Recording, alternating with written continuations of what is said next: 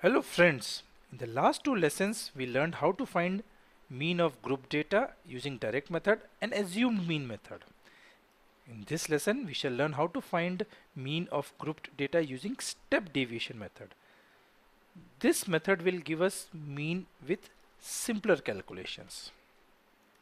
We continue with the same example so that you can be assured that all the methods give the same mean. The Aryabhatta High School arranges a free medical checkup for their students. So here is the data for class 8 students' weight. In 40 to 45 kg range there are 6 students, 45 to 50 kg there are 18 students, 50 to 55 kg range there are 12 students, and so on. Let us start with the assumed mean method. We calculate the deviation di equal to xi minus a, like we learned in the earlier video. We got di equal to minus 5, 0, 5, 10, etc. Look carefully, all these values of di have a common factor.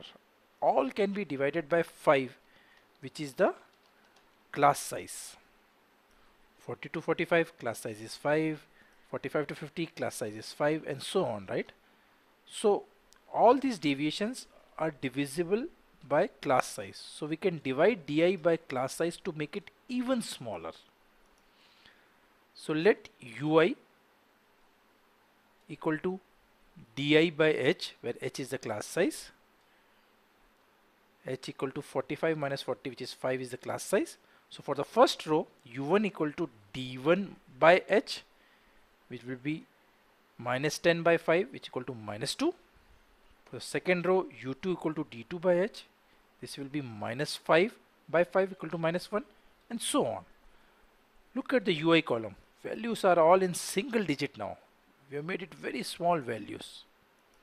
So now we find the u bar, which is the mean of u. For that we need to sum all fi into ui and divide it by sum of fi.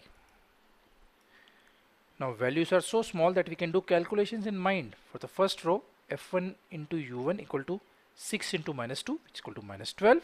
For the second row, f2 into u2 equal to 18 into minus 1 equal to minus 18, and so on. So sum of all the fi ui, which is the sum of all the entire column, will be minus 12 plus minus 18 plus 0 plus 3 plus 2, which is equal to minus 25. To find u bar, we divide it by sum of frequencies, that is 40 here. So minus 25 by 40, which will be equal to minus 5 by 8, which is minus 0.625. So x bar will be h times u bar plus a. So x bar equal to h times u bar plus a. This method is called step deviation method. So let's find the mean. X bar equal to h times u bar plus a. H is equal to 5. U bar is equal to minus 0.625 we calculated, and a equal to 52.5 we took earlier. So x bar equal to 5 into minus 0.625 plus 52.5. The mean we get is 49.375 kg. So as you can see, in all the methods, direct, assumed mean, or step deviation gives the same value of mean.